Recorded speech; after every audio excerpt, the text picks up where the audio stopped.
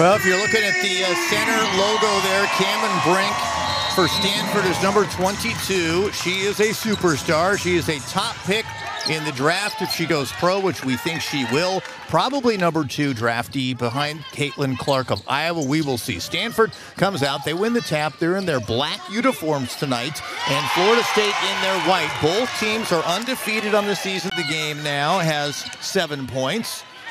And Brink with one of her blocks. You know, 2.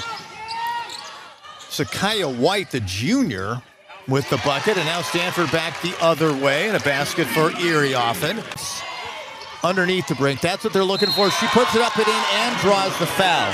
That was very odd. That was a little odd. Jumper from the elbow. That's good by Iriafen. Here come the Cardinal. They'll slow it down just a mile per hour. But cutting towards the basket and scoring easily on the layup is Chloe Clardy. Stanford needs to get the ball in the air towards the basket very soon, like now. It'll count. Or they have not been able to. Another 3. Watch this defense down low by Brink. Oh my goodness. Responsible for the basketball you're seeing right here. With these top schools competing. What a great finish.